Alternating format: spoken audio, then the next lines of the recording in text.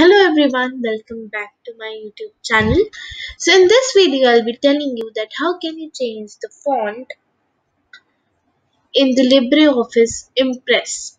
So here I'm using the LibreOffice 7.1 version. So I'll just open it up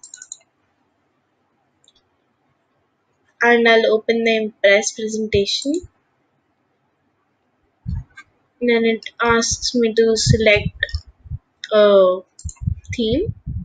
So I'll just open it and I'll just enter the title.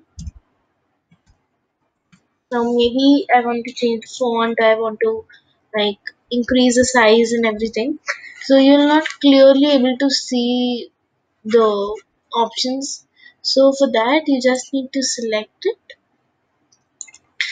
and go here and click on this and you'll get all the properties. You'll get the option to bold, italic, underline, strike through, toggle shadow, and then you get the option of changing the font. You have a lot of fonts here.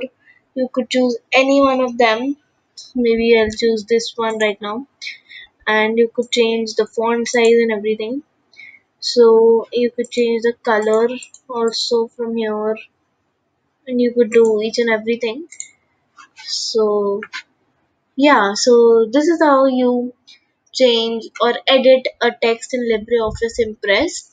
If you like the video, please hit the like button and share it with your friends, and please subscribe to my channel if you have not, and please turn on the post notification bell icon. Thank you for watching.